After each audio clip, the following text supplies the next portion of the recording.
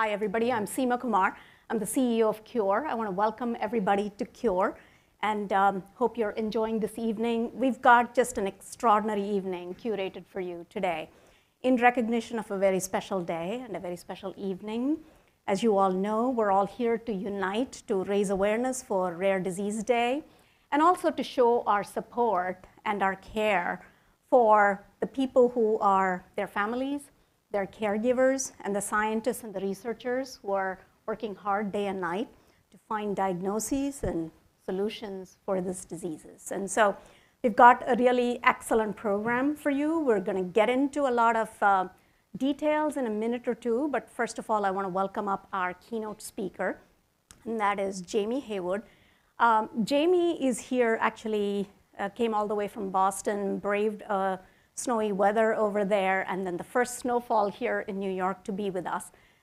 Jamie is really a very special person. First of all, he is first and foremost a brother, and I'll explain that in a minute. He is an entrepreneur, an MIT engineer, a founder. He's a CEO of Alden Scientific, and he founded PatientsLikeMe. He founded PatientsLikeMe because looking at his brother suffer from a terminal illness, ALS, his brother Stephen, he worked very hard to race against the clock to save his brother. And to date, he has raised actually $200 million for ALS research. And so I want to welcome him up here, and he is going to talk about, and I'm so eager to hear this, Jamie, because are we ready? Are we ready for the next bio-industrial revolution? Come on up, Jamie. Thank you. It's a pleasure to be here. This is a magnificent place. I think we might actually convince me that we've got to get up square. Almost. But it's very nice to be here. So I'm going to talk for a minute about my last 25 years.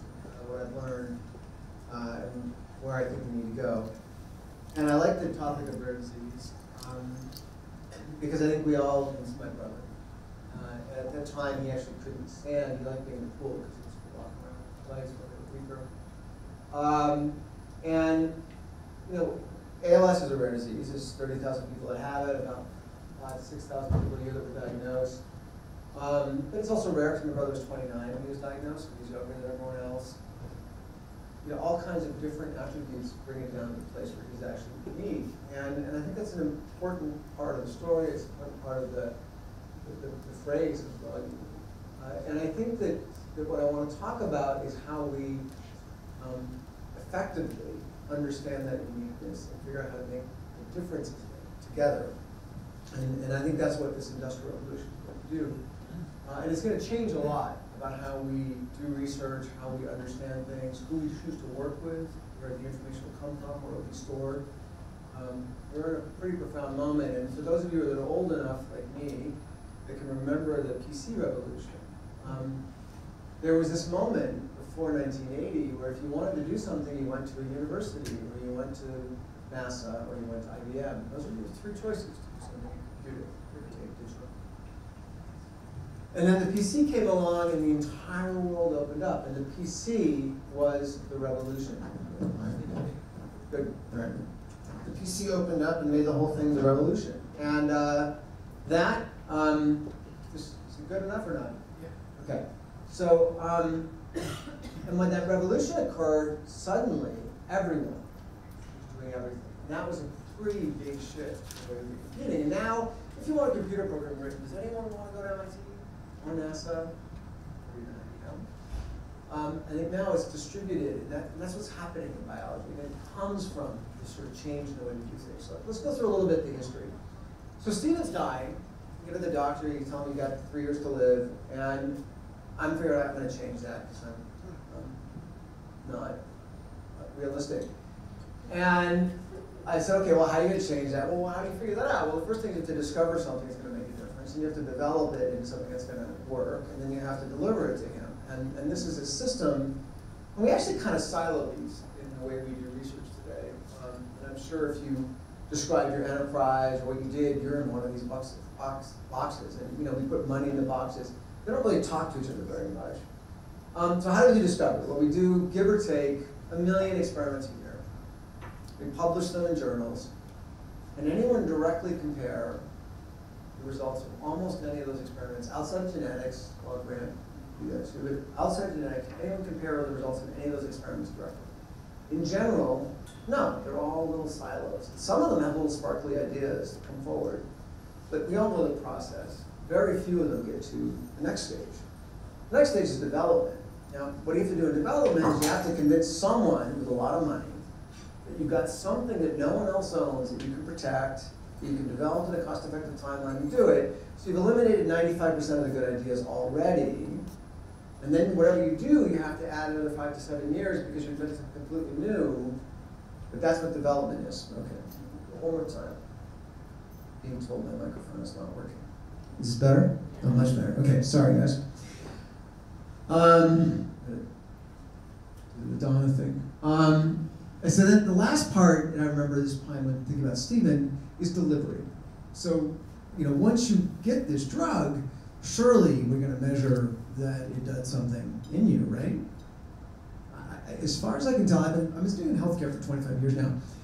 I think we've gotten to the place where we're measuring how clean the waiting rooms are, how long it is to get to the thing, but we don't actually measure in a comprehensive way the way anyone does better or not. And I find that kind of appalling. I'll give you an example.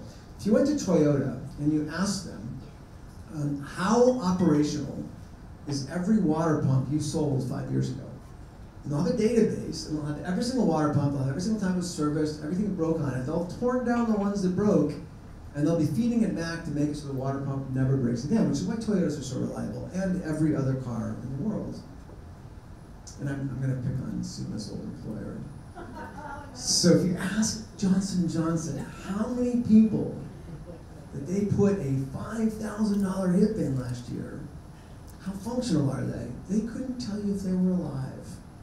But the water pump costs $15. So it seems to me from an information standpoint, you have to be really committed to not knowing if you can spend that kind of money and not know. And I think I want to talk about this because industrialization is what changes this.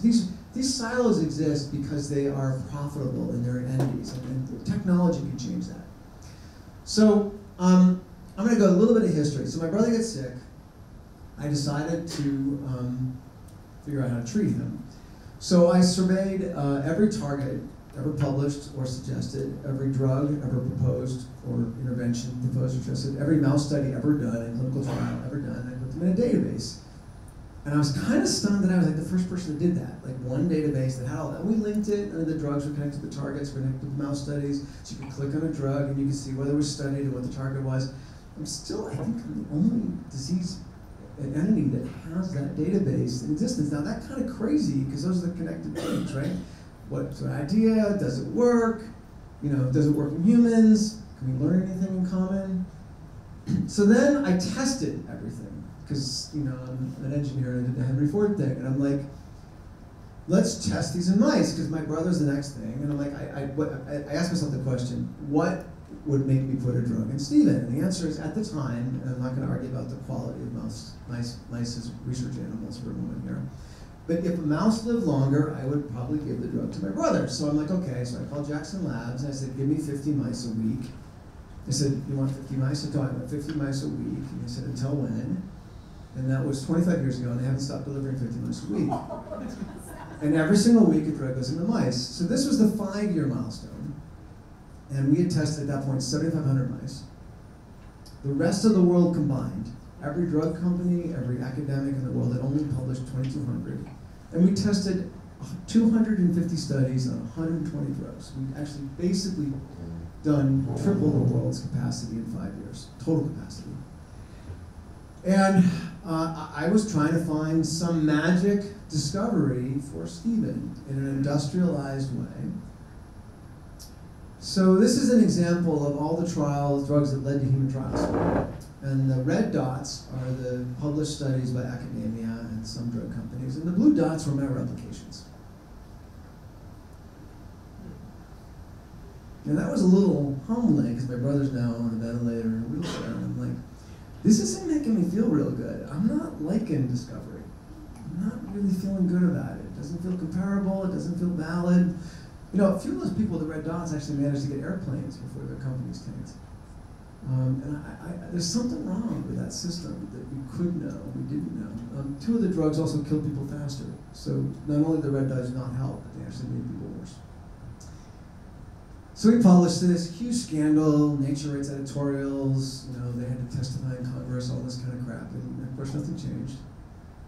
But I did something different. We said, okay, we don't believe anybody else, and let's go buy, this time was a machine called the Gene Titan. It was the first gene chip that really worked. And we said, we're gonna measure every tissue in the mouse, from birth to death, and we're going to replicate overwhelmingly accurate, and we're going to build this nice progressive model of how the disease progresses in animals, and I'm going to do it comprehensively. So we did that, and the second drug is now a public company. So after 250 failures, the second target out of this became something that's actually a CD40 ligand inflammatory marker that was not indicating the disease. I think it's going to work. The positive phase 2b was pretty good.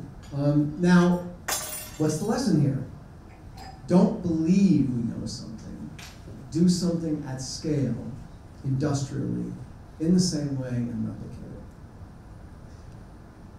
So we kind of covered discovery, which is mostly about animals and cells and, you know, measuring things and checking things out and looking at that stuff. But once you've got an idea, what do you do with it? And the whole clinical trial process was bugging me. Like, I'm figuring, like, this is not, like, why is no one tracking my brother? Why is no one tracking everyone? Why are we not seeing what works in the real world? So I built a mouse lab for human beings. And my mouse lab for human beings, I had a big mouse lab. So I started collecting human beings in this company called PatientsLikeMe. People think it was a social network. It was not a social network. It was a mouse lab where I could put people in and I would, like, observe them and test things out and watch them run on wheels. So I would look at Steve and I'd say, how well you're walking, how well you're breathing, how well your hand's working, how well you're speaking. This is about when he was in the pool. What's your well-being? He was pretty happy. He was actually renovating my carriage house and he won an award when he was in the States, so it was productive. But I wrote this down, I turned into numbers. And we actually built an enterprise around this idea that you can take someone's history, this is when he was healthy, when he was getting married, when he was on a ventilator, function time, different diseases have different progressions, different histories, but we don't really know them because we don't really measure them. Remember that, we don't really know because we don't really measure. One more time, we don't really know because we don't really measure. So here's this big website, 1,800 diseases, 750,000 people, tracked all this stuff, largest sleep study ever done, all kinds of interesting stuff. But to me, that didn't actually solve my problem, but it did allow me to demonstrate something. Which is that if you actually track someone, their phenotype, which is what we would call how they experience life, you can do something neat. So my brother had a stem cell transplant that I designed back in 2000. And I never knew if it worked. We had 3 people, it was the first one in the field, we published it, showed that it was safe, it was autologous, we'll go into the details later, but I never know if it worked. But I said, if I tracked all these people, imagine if I could tell a computer, go and tell me about everyone in the world with the exact same disease as Stephen. So it picked all these people that were 10 years later, it was a couple years later, and it built this nice little algorithm, put them all in a row, built a control group just for him, and then draw the average of that control group. And 10 years after I gave him stem cell transplant, I found out he went exactly as expected. But no one had ever done that projection before. But you can build that projection for anything, as long as you, was the word measure? So I was thinking, how do we do this? And so now, PatientsLikeMe is a hard business, because it turns out people don't necessarily want to know if things work in medicine. That's a whole other complication. So we charge them to do that, and we measure this stuff, but it's hard to do this really well. So the business helped a lot of people, but it was hard to make work as a business. But I did learn this one really important thing. After all this time, what mattered to me was how quickly can I know if something worked in someone I loved? And that came down to figuring out how they were different from everyone else and how well you could measure them. Now this problem, I would argue, is the only problem that matters if you want to cure a disease. Doesn't matter if it's rare or a common one. In fact, HIV, fast measure, got cured. Not by the drugs, by the measure. Insulin, you can taste it in the urine. That's when doctors really got to know their patients. Gleevec, that miraculously changed the course of CML. Blood tests. Fast, rapid measures produce fast, rapid treatments. The problem is that we're all really different. And so everyone says, oh, you got to run this double-blind thing where we isolate everyone and make them all different. And we completely do that, which is the way we run our lives, right? We always figure out how to compare cars, and we only change the color to see if we like it better. Or we only change, our clothing fabric. Like, I only wear polyester, but I can't change the color. That's the way we live life. We do everything in isolation, right? No, we don't. We integrate stuff. And in fact, you can't solve a disease in isolation because there's not an axis of disease and health. Because I'm actually pretty healthy, but I also have an arrhythmia and I have asthma. So the reality is actually it's a two-axis thing. You have diseases and you have health, and they connect to each other. And sometimes, if you get healthier, you have less disease. Sometimes you get more. In the case of ALS, it turns out the way you prevent ALS is to smoke, be obese, and not exercise. That's how you get less ALS. Each of those is about a 50% risk factor. So, these things have relationships, mathematical relationships. And then age comes in, which is a really annoying thing that I'm starting to experience and I don't want to anymore. And it makes things a little worse and things progress. And you can't get ALS without aging. It doesn't happen. All kinds of diseases get aging. Do we understand aging? Do we understand health? Do we think we understand disease, even these little ones that we know with a single gene? Because they all interact, the whole thing, right?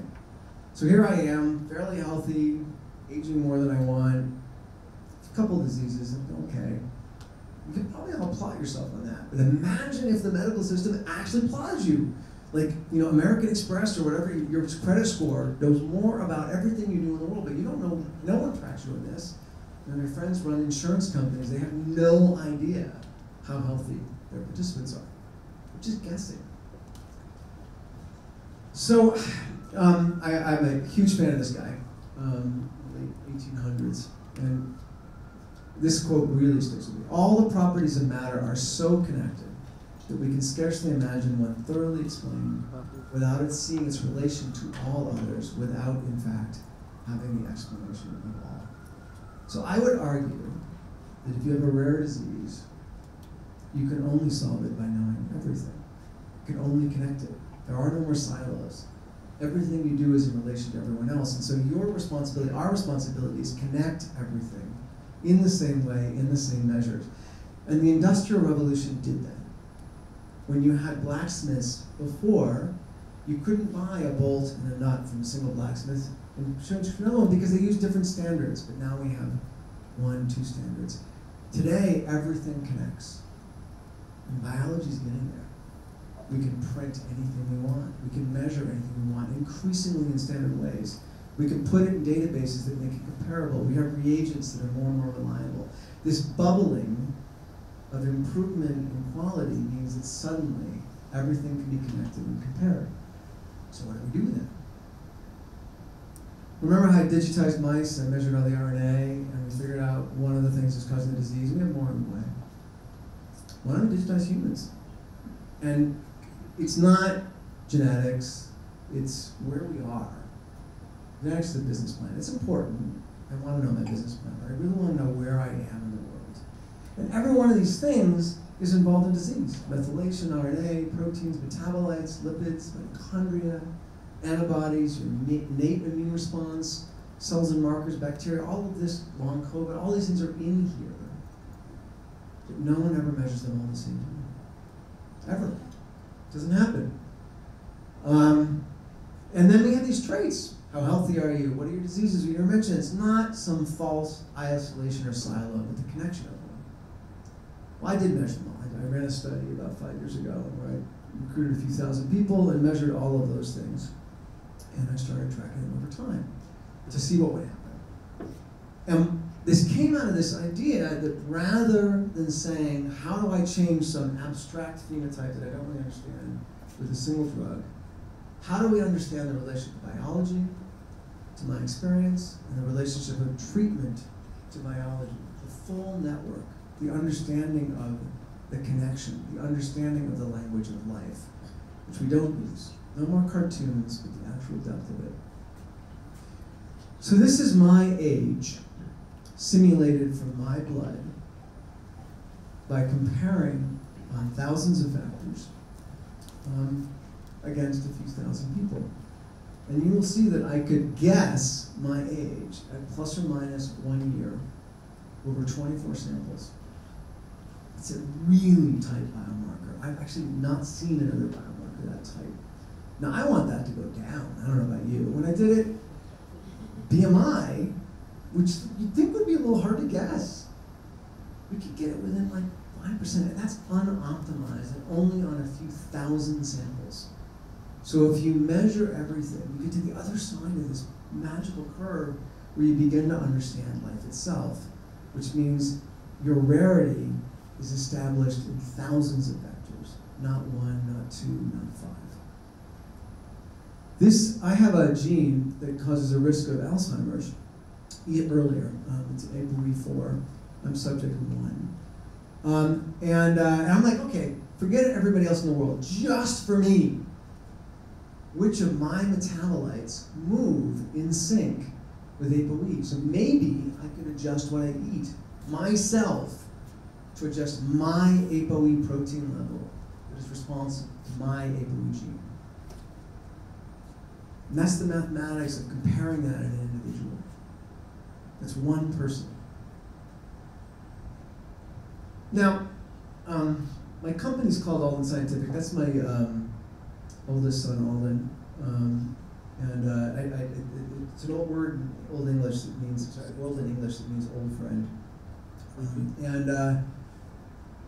Why I have him there? Because he has, like me, allergies and asthma. And he's been in the hospital a few times. He uses an inhaler for that. And I'm like, well, how do I cure Alden? Well, you know, I could give him steroids, and I could give him a ventilator, and all the things that we do. But what I could also do is figure out what makes him different from the Amish. Because I don't know about you, but I've never seen a drug that reduces a disease by 90%. 90%. So there is something in the way we live, the gestalt of life, our living, our environment, our food, our toxins, maybe our drugs, all of it, that can cure my Alden. But we have to find it, which means we need to measure everything.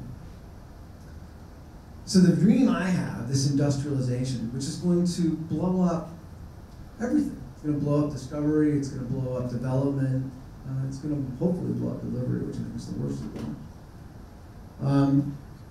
And I want to imagine that it's going to build something different. Something where we learn from every single person, from every single environment. We end up with health, not disease, not sick care, but health itself. And that's going to be the real revolution. And you know, how old's that iPhone in your pocket? 15 years? Remember the world before the iPhone? Remember the world before everything was connected? You guys remember maps? Like carrying a paper map, asking someone at a gas station where you are, like a doctor. Directions were sometimes good. This is what I want. So I'm going to end with Kelvin. In physical science, the first essential step in the direction of learning any subject is to find principles of numerical reckoning and with practicable methods for measuring some quality connected with it. I often say that when you can measure what you are speaking about and express it in numbers, you know something about it. But when you cannot measure it, when you cannot express it in numbers, your knowledge is of a meager and unsatisfactory kind. It may be the beginning of knowledge, but you have scarcely in your thoughts advanced to the state of science, whatever the matter may be. I would like to move from our meager and unsatisfactory knowledge into something that we can actually act upon and make a difference in me and my son Alden, sadly not for my brother Stephen, for all the people we love, and that can change the whole system. So thank you very much. It has been a pleasure speaking to you tonight. Thank you, Jamie. If you want to stay up here for a minute. So we're going to have a panel discussion next, but while we're setting it up for the panel discussion, I just want Jamie to be able to answer a couple of questions. Love the references to Lord Kelvin, but also to Proust. You know, the journey of discovery is, yeah. New eyes. Yeah, it requires new eyes, you know, and not a new landscape. And so let me just turn it to the audience, see if anybody has a question. Yeah. Hi. I love the idea of collecting so much data, and I think that has been the disruptive force for the tech industry as well. But I'm concerned about the privacy concerns that some people might have in sharing such a large amount of data about themselves. Do you have any ideas of how we can get around that? Yeah, I mean, privacy's been central to all of this. I mean, so two quick comments. First, I think we misunderstand privacy. So my experience at Patients Like Me, what people want is not necessarily not to share information, but not to have information used against them. In fact, we used to joke in Patients Like Me, if we could set the privacy setting, share my data with everyone in the world except my Facebook friends. That was what people wanted. Because they didn't want to talk about their illness with their friends, but they wanted to help everybody else. Now that's not everybody, but we don't need everybody. We just need a few people to do it. And I think the second thing I said about privacy, the evidence is that people want to share. When hospitals do true consents, they get 90% adoption and things like that. I think privacy is frankly used by the healthcare system and by the pharmaceutical industry as a way of maintaining a monopoly and preventing. They don't want to be discovered in that context, and so I actually think it's a little bit of a red herring. That said, you know, I think the more important thing is that we make the rules you can't discriminate against people, not that you punish sharing. Thank you, Jamie. Again, thank you so much for a wonderful talk, and we will look forward to discussing more after the event. So next up, I think we have a really stimulating and eye-opening panel discussion, and the panel discussion is actually going to be something that we're going to delve into deeper detail about rare diseases. And we're doing that using different types of perspectives. So we're going to hear from Mette Dyhrberg, who's the CEO of Mymee, but also is a patient of an autoimmune disorder. We're going to hear from Kruszka, who is a pediatrician, a physician, scientist, and Chief Medical Officer of GeneDx. And we're going to also hear from Kammy Moalemzadeh, and he is here also from, he's a CEO of Arcadia, but also has a son, Luca, who actually suffers from a rare disease, an X-linked disorder, and we'll talk a little bit more about that. And so you're going to share perspective from the eyes of a parent. And then we have my dear friend and colleague, Ruotolo, who is an author. She's an advocate, but also is a patient who has also a rare disease. And so I'd like to ask all of the panelists to come up to stage and join me.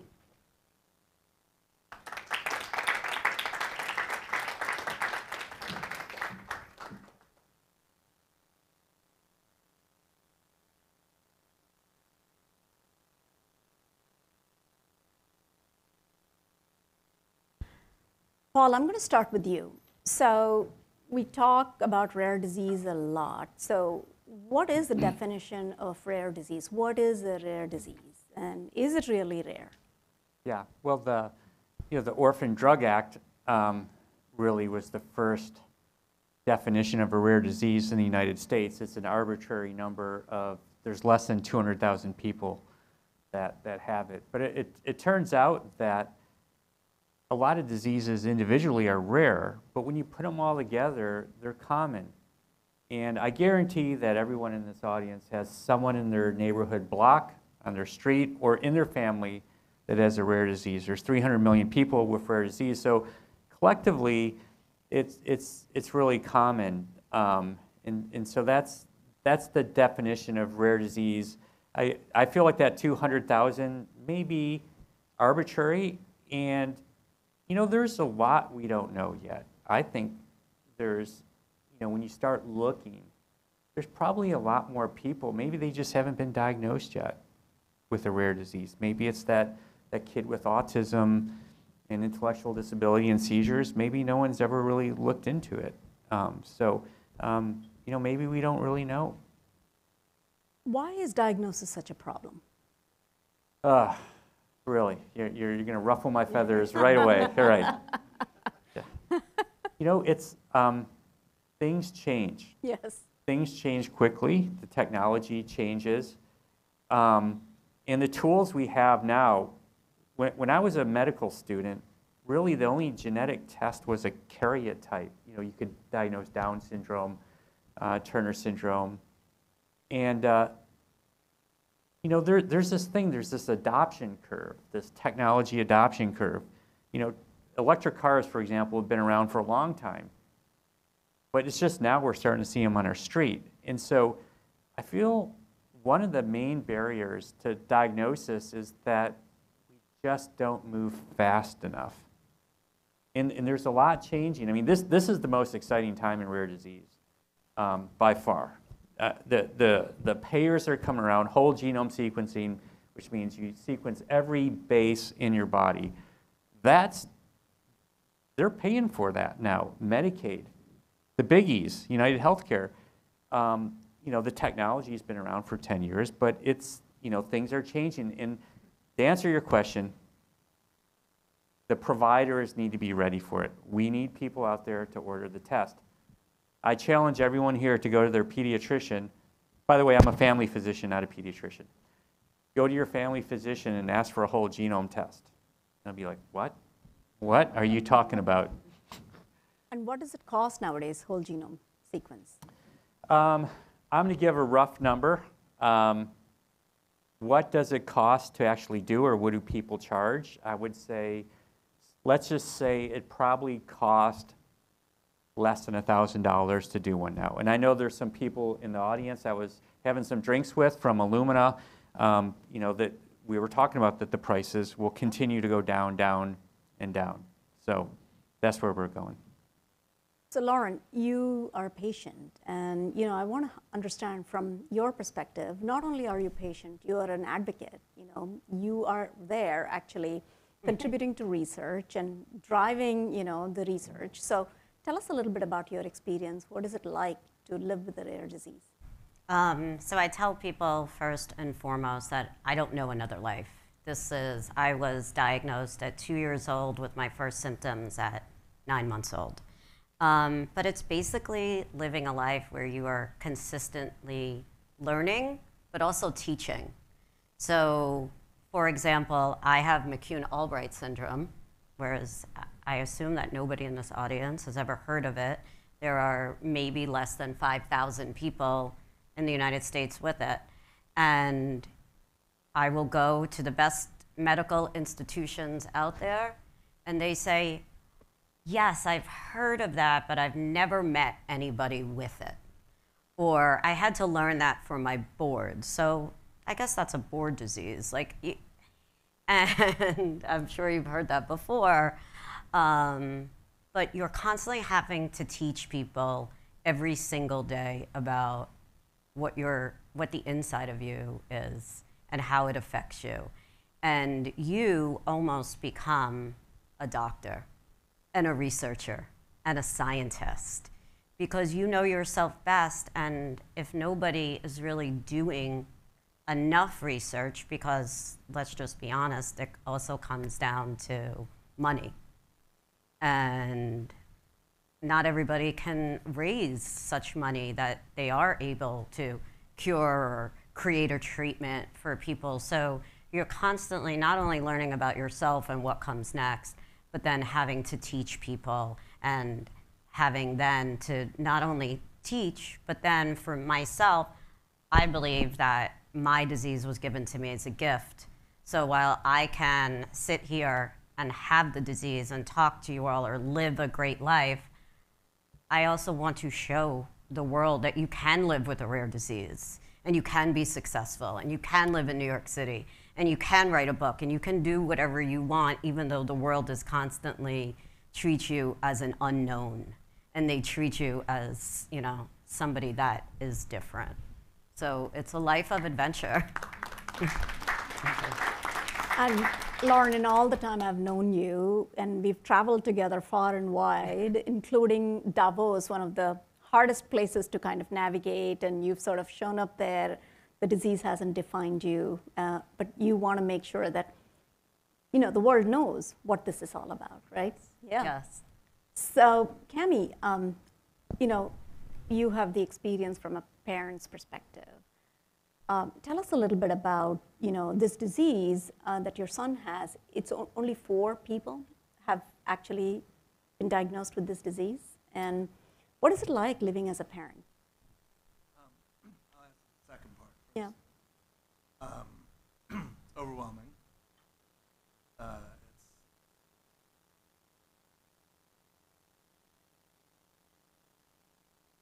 It's ChatGPT. I'm sure it'll come at some point. But it's also very inspiring. It can be confusing. It can be overwhelming. It can be scary. There's no handbook, but it could also be very inspiring. And you meet a lot of parents who've done some unbelievable things for their kids. And you draw inspiration from that. It can be very educational, as you mentioned. And, you know, you try to do not just what's right for your kid, but other kids with the same disease, but also the broader rare disease community. And there's a lot of lessons learned from our journey. We work actually very closely with Paul and his group. And, you know, one of the things I've noticed is early detection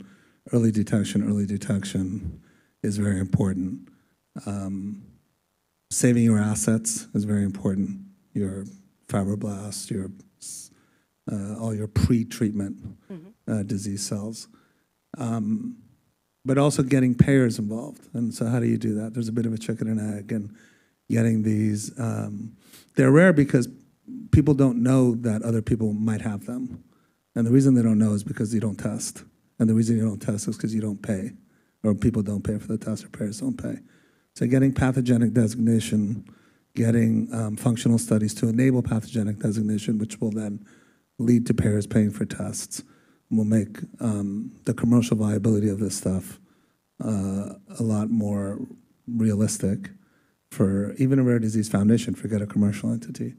In terms of our son, he has a rare X-linked mutation, missense, that impacts a protein that's used by something called a proton pump, VTPase complex. And historically, this protein in the scientific literature was known as something called the prorenin receptor, but I think as time has gone on and molecular structures are able to be better studied and understood, it turns out that it plays an important role in assembling this proton pump, which in turn plays an important role in protein synthesis, as well as something called autophagy and protein elimination. So I can go on forever, but basically it's a protein synthesis and a waste elimination disease. And if you're not, if you don't manage it, it could lead to all kinds of neurological, as well as immunological, as well as metabolic disorders. So, I mean, as a parent, what advice do you have for other parents?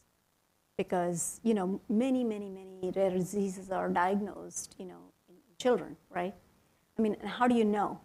And how do you know what to do? Well, that's the problem. I mean, we got lucky. We happened to stumble on a pediatric hepatologist who suggested that we screen for a CDG. So the disease is classified as something called congenital disorder glycosylation, so CDG. It turns out that it's not really a CDG, it's a downstream consequence, is CDG, but you know, early detection is really, really important, and I can't emphasize the importance of genetic testing enough. And as I think the previous speaker spoke very eloquently, we're still missing genotype-phenotype correlations, and that's something as a community I think the rare disease community needs to advance, because that'll get providers involved, it'll get payers involved, it'll get other parents involved, it'll get foundations involved. But my advice would be early detection. You want to. Paul likes to use the term the proverbial diagnostic desert, where you don't want to be wandering for years wondering what happened. There's also, there aren't a lot of, like in cancer and oncology, there aren't a lot of navigation guides, but there are some. Mark Veitch introduced me to a company, Global Gene, that has a division called RareX that actually has a pre-diagnosis to post-detection navigation service, if you will. And then the other thing I would say is community. Community really matters. Going to these rare disease boot camps with other parents, learning from other people's journeys, from their successes as well as some of their setbacks, flattening those learning curves as much as possible. All of that matters. Thank you. Mette, your company, Mymee, is focused on autoimmune disorders. I mean, tell me a little bit about it and how is it connected to rare diseases? It's connected in the sense that most autoimmune patients sometimes feel like they're rare diseases themselves, in the sense that you have your own unique experience, right? Yeah. And so while not all autoimmune diseases are seen as rare today, I feel like every person is going through their own journey. I myself have 6 diagnoses, and it's 25% of everyone with an autoimmune disease that collects more than one diagnosis. You asked earlier, Paul, around what does it mean to get a diagnosis? And in our space, it takes 5 to 7 years to get to diagnosis. Wow. And that's just the first sort of step into any sort of direction. Then you have to fail methotrexate to even get to the quote-unquote good drugs, and the good drugs fail 4 out of 5 people. So you're really on a journey that while you don't necessarily qualify as a rare disease, it can feel quite lonely and quite scary to go down that path.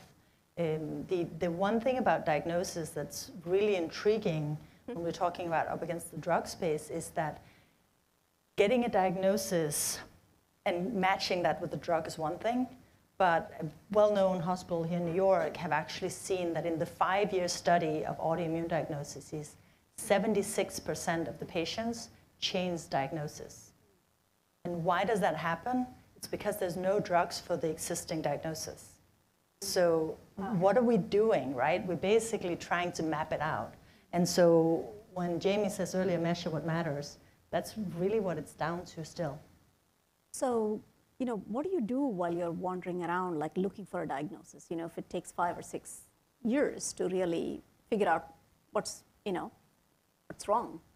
Steadily, most people get more and more sick, right? And so unfortunately, by the time of diagnosis, people's health have declined.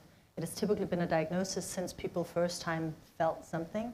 I was sick for 20 years before I sort of got on the path of figuring out what was going on. And so in Mymee, what we do is we're working predominantly with the non-responders in the rheumatic autoimmune and rheumatic COVID space. And for our population, it really comes down to triggers, identifying what is triggering your autoimmune system to sort of, quote unquote, get confused and attack itself. And if we can pinpoint that, we can actually reverse disease symptoms and slow disease progression. But it's, again, back to Jamie's, it's unique. It's about measuring what matters, and it's about pinpointing for the individual. What does this look like for you? That's really interesting. I mean, what is the future, though, of diagnostics? Because, it seems like that's so key, and it takes such a long time. And because rare diseases are so diverse, I mean, you're talking about 7,000 different types of diseases, right? Like, how do you solve a big problem like that, Paul?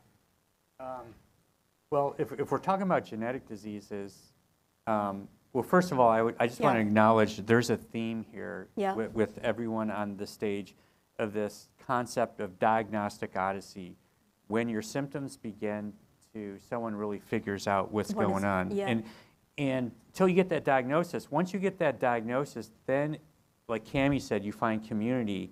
You can start focusing your energy towards therapies. So that period from when you first start having symptoms or someone feels you might have some type of disease until it's the diagnosis. That's called the diagnostic odyssey. And the number you used was perfect, 5 to 7 years. A lot of people quote that number, 5 to 7 years. How do we get that? That's really a lot of us in the rare disease space. That's what we do. Like our whole reason for existing professionally is to shorten that diagnostic odyssey, because a lot of times there's a lot of harm, or you miss out on a lot of therapies in those years. And one project that we're doing with Wendy Chung, she's a physician here in New York City at Columbia University, is a study called Guardian, where we're sequencing children at birth, newborn screening for rare diseases. Currently, the U.S. government, Health and Human Services recommends 36 diseases to be screened for. It's on the RUSP, the Recommended Uniform Screening Panel. We're increasing that to hundreds of different conditions using whole genome sequencing on a backbone and figuring this out on birth. And we're going to, Wendy's going to release some really interesting data at the American College of Medical Genetics in a few weeks. But to give a preview is, you can shorten the diagnostic odyssey really to birth. And there's, do I have time to just talk about one example? Yeah, yes, please do, yes. Okay, there's one condition that called GLUT1 deficiency that's on this panel. Yeah. And it can be almost cured just with diet. It's that simple. It's a transporter, glucose transporter for the brain. And the average age of diagnosis, we have almost 100 patients at GeneDx that have been diagnosed, is about 10 years of age.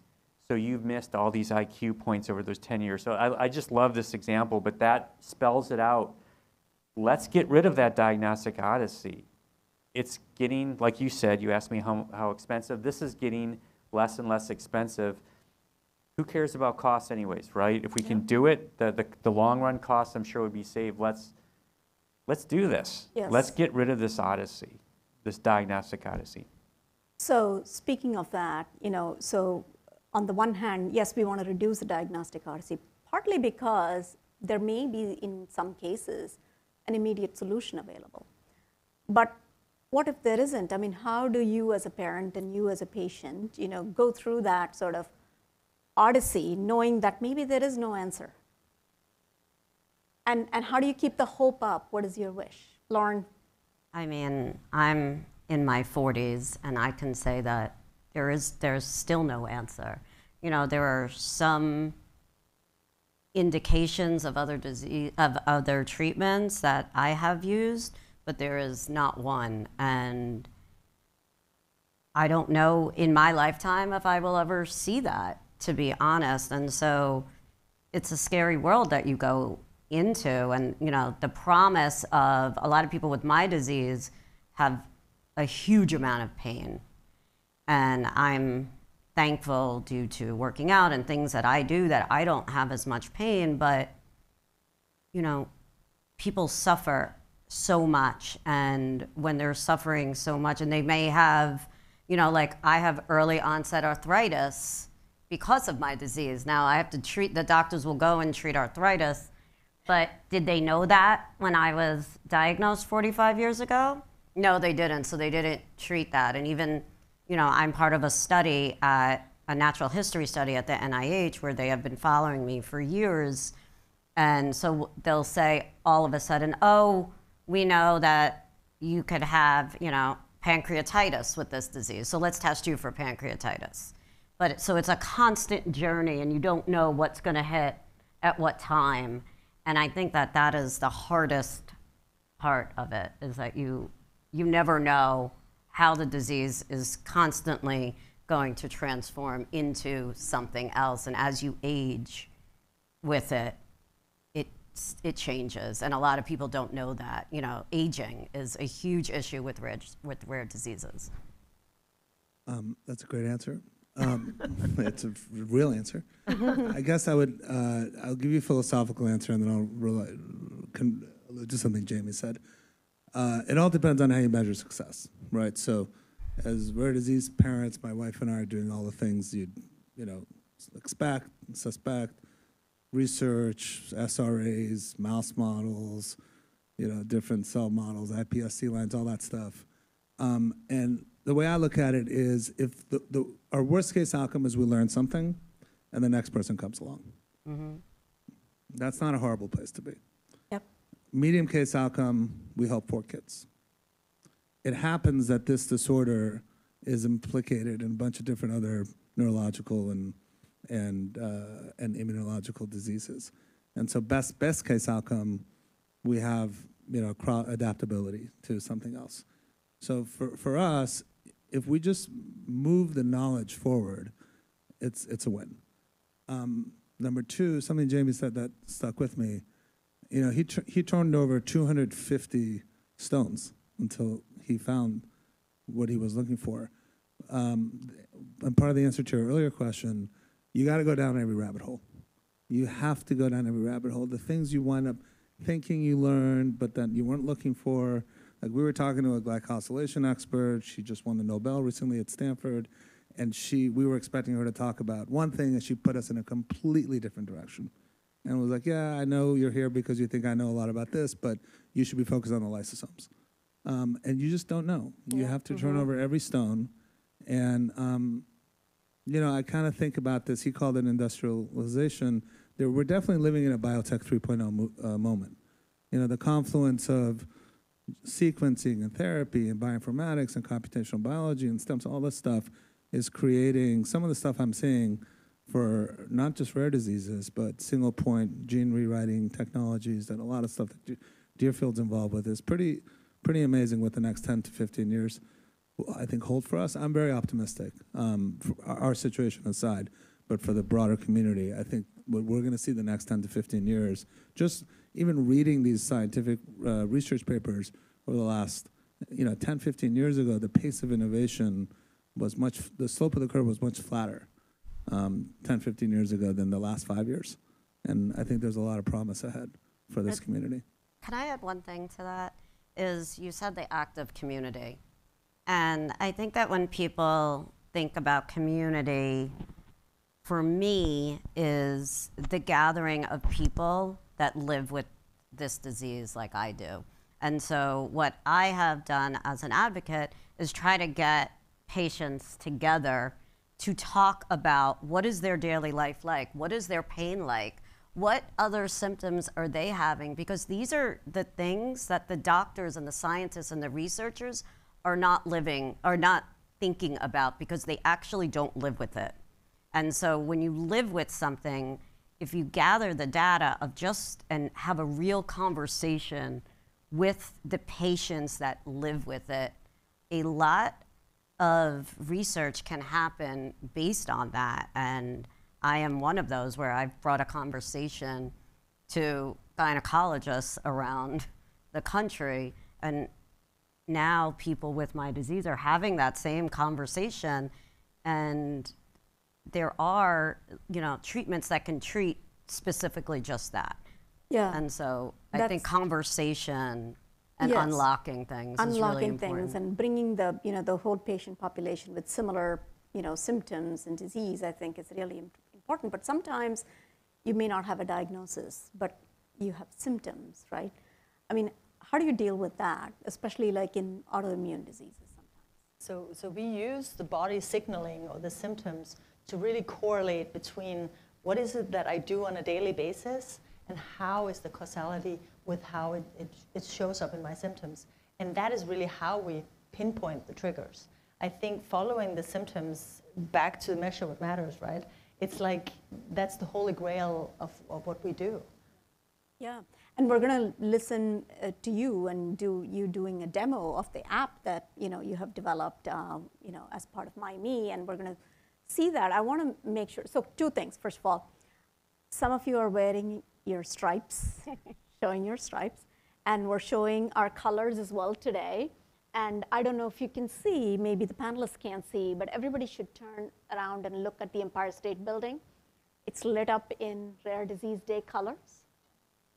And I think that some people out there or our neighbors may be looking at this rooftop room here and saying, hey, look at those colors lit up in rare disease colors. So, you know, we're showing our colors and sharing, you know, our stripes to make sure that we're honoring not just the patients who are living with the disease, but also their families and their caregivers and the people who are working, racing against the clock, you know, for diagnosis and treatment. I want to turn it to the audience because in addition to the audience here, we have an audience actually on our webcast. So I know we're sort of running out of time, but maybe we'll take 1 or 2 questions. Yes. Hi. There was an article, it was actually today, this morning on the BBC website. It was called, sorry about that. It's called The Search for the World's Missing Genome. And the point of the article was that we think we know a lot about the human genome, but actually what we really know a lot about is the genomes of people who are fairly affluent, mostly of European descent, and who live around major medical centers because that's where research gets done. So there's a whole lot of people that are not represented very well in the databases that we used as references for a lot of this research. So I'm just wondering, I mean, since that came up this morning, if any of you could address that question of how do we expand our knowledge of actual humanity? Anyone want to take that? I have a friend in London, and their company basically has on a more like a donation base actually sequenced a lot of Asian and Indian DNA from different populations because his brother had a disease and they realized that all the medication was done up against a white affluent European man and that his brother did not belong in that group. And so they've done thousands of genetic tests, but probably more now, as a result of that, seeing that there was a hole, but I don't know where it has landed overall in the market. Maybe Paul knows better. Yeah, that is a problem. A lot of the studies traditionally have been in Western countries, and so there's differences, for example, in sub-Saharan Africa that we're not going to see. And as you know, there's this concept of polygenic risk scores. So we're starting to study common diseases in genetics, just not the rare diseases that we're talking about today and advocating for today. And unless we have that database, because if we just look at a Western population, maybe a predominantly white population, those tools are not going to work in sub-Saharan Africa or other places of the world. I'm just using sub-Saharan Africa as an example. So yes, there is an effort. We need to know, like this gentleman said, the entire genome of the world for sure. There was an effort in Africa led by the African Academy of Sciences in conjunction with the National Human Genome Research Institute, part of NIH, that began pre-pandemic, but then when the pandemic started, everything kind of, so I don't know if that's being revived or not, but that was an effort to actually, it was called the African Genome Project, to really do exactly that. And thankfully, now we have a little bit more women represented from a gender perspective, thanks to, again, the NIH Office of Women's Research that sort of started down this trajectory. But I think that this is a question that is key amongst a lot of people who are trying to solve this riddle.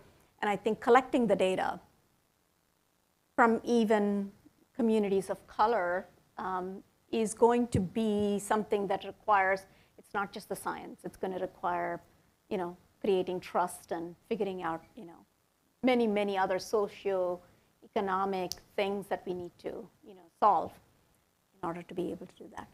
I know we're really out of time and we want to make sure that, you know, we give Mette a chance to show off the app, Mymee app. And so I want to thank you all very much for, you know, a really inspiring panel and for, you know, being able to teach us, but also, you know, able to talk to us as to what, you know, you individually are going through. So thank you all very much.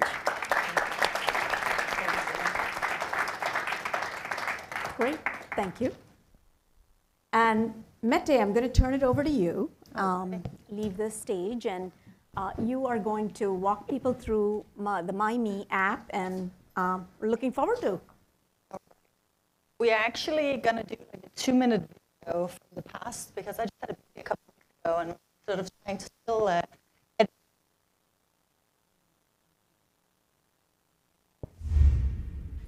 Hi, my name is Mette Dyhrberg. I'm the founder and CEO of Mymee.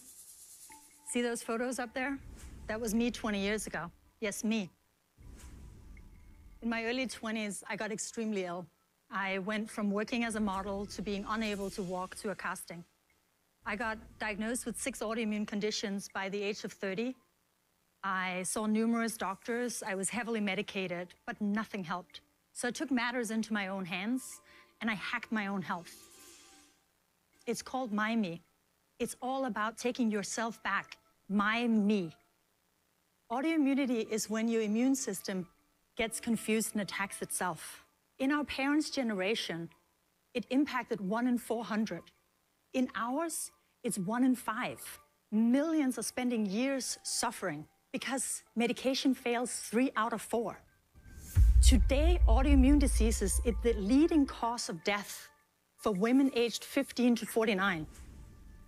But Mymee is here to combat these diseases and help the sick reclaim their health.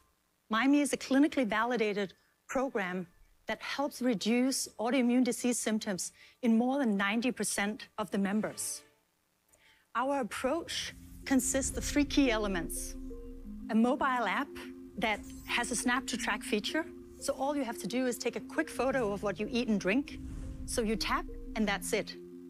We take the body signaling and we turn that noise into understanding by pinpointing the causality between what you do and how it manifests in your symptoms. Our approach is led by certified health coaches that are able to transform these machine learnings into a personalized plan. Your coach will help you avoid triggers and make these small, doable changes over time. I'm healthier in my 40s than I was in my 20s and 30s. What took me 16 months, we can now do for others in 16 weeks. I was able to change my life, and now we're changing lives of others around the world. I would get bruises everywhere and just not feel good and have to go to the hospital. I have problems with pain. I have problems with walking. Feeling like I had the flu coming on all the time. I developed numbness in the right side of my body that was so severe that when it came time to get out of bed in the morning, I could not even move. All that changed when I started Mymee. Within 4 weeks of starting the Mymee program, all of the pain and all of the numbness was gone. I was able to get my health back, and she saved my life. I can now go fishing with my husband. It's been just a fantastic discovery, and I am so thankful for Mymee and the program. So while this feels a little bit more like an infomercial than necessarily, in some ways the reason I picked it was because from the outside, it all looks like just another digital health app. And no matter what disease or where on your journey you are, it all sort of comes across as similar. But where it all comes back to is why we're all unique and why we all need different solutions. So Mymee, if I actually plotted it up here, would basically start from 0. When you download the app and enter the program, you don't get something that's already pre-made where you select different things and it comes up. It's tailored, so we call it from 0 to 1. It basically gets built as you're going through the journey. It's not just who you are, but it's how you talk about yourself. It's how you experience life that gets reflected. When we're talking about Mymee and it being a reflection of yourself, it matters how you see yourself. If I am asking you to do pain from 1 to 5, what is that worth at the end of the day? But if in a study with Cornell University, we were looking at pain and we were trying to establish what it meant to the individual. And for an RA patient, mild could be achy joints, moderate could be mobility issues, and severe could be I can't get out of bed. It's a very discrete measure. And once you have that, then you can start correlating up against what do you do on an everyday basis. I was lucky. My trigger is chicken. I couldn't walk. Now I don't eat chicken. I'm perfectly fine. However, getting pregnant, I learned what it's like to be our patients. Because for many, it's histamine, it's nightshades, it's things they don't even know what is. And navigating that world, sitting at a restaurant, looking forward to a meal, and then Googling it going, oh yeah, that's not gonna work. That's actually what it's like. So it feels like you're stumbling through life.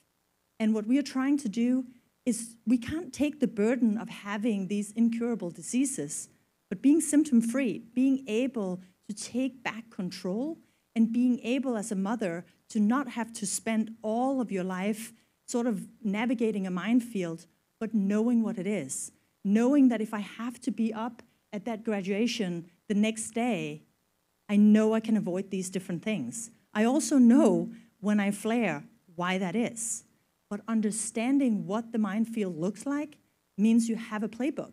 And so from our perspective, it really comes back to measure what matters. Understand what it looks like so that you can navigate in your world. And so I think from my perspective, obviously right now everything is surrounding the pregnancy, right? But I got pregnant in the first try at 46. And my doctors were like, we don't see that. And I'm like, probably because in New York, you tell people from 35 it's not possible. But if your body is actually tuned up, I'm sorry, but we tune our cars, we do all these other things, but when it comes to health, we don't actually look at ourselves through that lens very often. And Mymee is here to help people take that burden out so that they can focus on living. Thank you.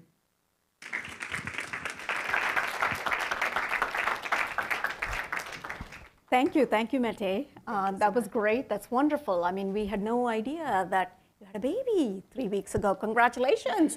That's wonderful. Wonderful. Thank you. Congratulations. So that's great. That's a great way to end the evening. And thank you so much for joining us. Great. So we're going to end the evening with a trailer of an award-winning film, I should say. It's a documentary. It's called Undiagnosed. And it chronicles the journey of 4 families who are on a quest to diagnose what is ailing their children. And so we're going to watch a trailer. It's actually on tour now. And the movie is going to be in theaters probably in the next year or so. So let's watch.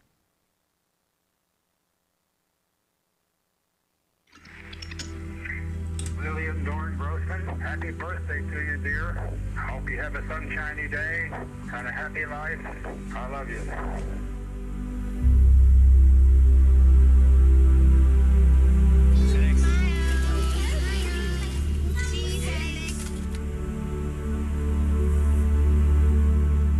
After Alex was born, there was nothing unusual that the doctors noticed about him. They'd all kind of written me off as this crazy mother that was just trying to push through the system because nothing was happening. Time is ticking and Lily's getting older.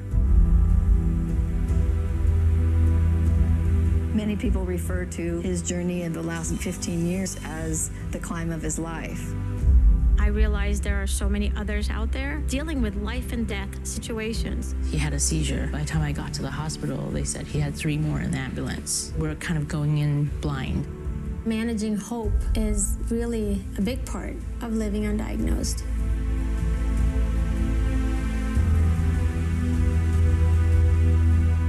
When I first met Katja, that was the first time actually that I had the definition of undiagnosed. Without a diagnosis, these patients don't have any medical home. They don't have any support network. There are so many needless bits of suffering, missed opportunities to discover. We're not learning. We're not a learning healthcare system. The undiagnosed disease population provides such precious, important information. He's clearly hyperreflexic. It really will take a village for us to create a better system to diagnose patients. Agu is the best, oh, Agu is the best, oh, Agu is the best in the world. I miss home, but there's a feeling in my bones, like a part of me don't know. So when you have a diagnosis, it makes you part of a community. And we know that patients who are diagnosed even with bad disorders are very altruistic. They want to help others, and that becomes a part of their life, a part of their life's meaning. I know some of you have traveled far and wide, so I really appreciate everybody coming. We've been through a lot, so we can help you toward the long term. This is like the future of medicine right here. It's right here. We're going to learn more about ourselves than we ever have. We realize that collaboration plus new technologies equaled hope. Some days gonna be Monday soon.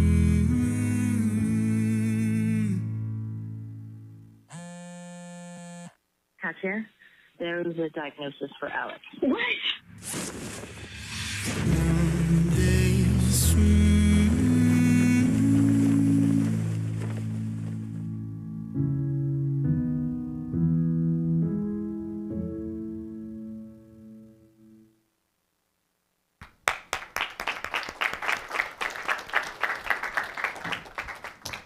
So it's directed by Katja Moritz and Nicholas Miller, and we're showing this in partnership with Fire Films, and it's now on the awards circuit, being shown in various different film festivals, and soon to be in theaters. So again, we thank Fire Films for letting us show this trailer.